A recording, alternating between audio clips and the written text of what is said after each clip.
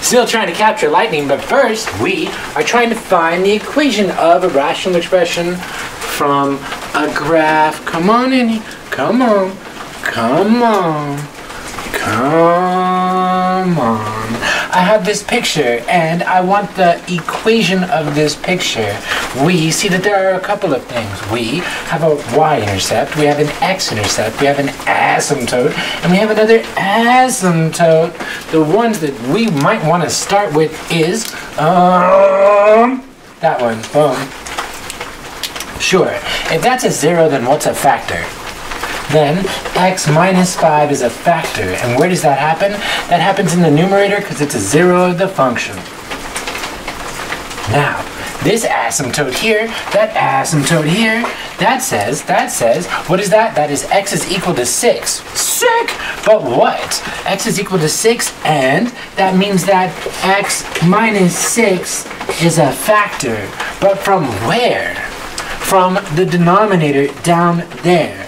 Why? Because you got that vertical asymptote. So we know two things in this f. I'm gonna call it r because it's currently raining right now, and this is Southern California, so that's kind of significant.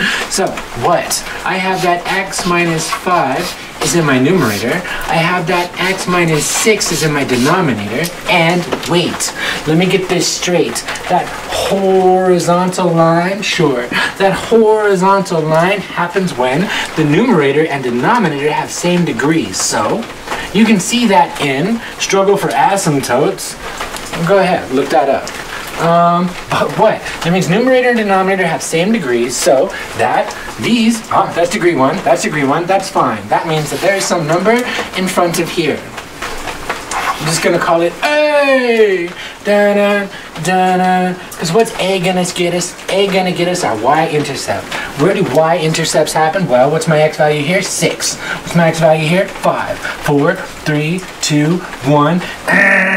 So at the buzzer, my x is equal to 6, or 0. So when x is equal to 0, you get a y-intercept. So I'm going to go, and I know that my y-intercept is 26, so my y-intercept when, row, row, row your boat, it's freaking raining. That's 26 when all of these x's are 0. So I got my a, that's going to be, whoa there.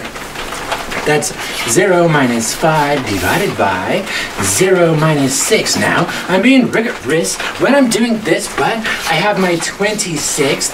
Isn't that 10/3? Yeah, sure, whatever. So then, this is, wait for it.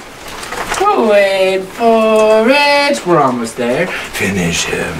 That's, 5, 6, A. Okay, so wait, what's my A? Okay, so then that's multiplied by the reciprocal, and then that's a 6/5 times a 26 is it positive or negative? That was at negative 5, 6 and a negative 1, 6. So, all right, that's positive. I'm sure. Am I sure? I don't even know. My A should be negative. Why? That's why. That's why. Okay. Okay.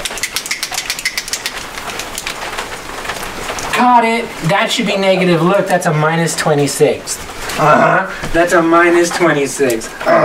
That's a minus 26. And then my A is a minus 4. Sure. But wait, there's more. Let's put it all together in this nice tight package. Which package? R is R of x. That's gonna be, what was my A? My A was a minus 4. Sure. And then I have an x minus 5. Alright. And then that's all divided by an x minus 6. And the whole thing is sick. I hope we don't get sick because it's freaking raining outside. Box and shower.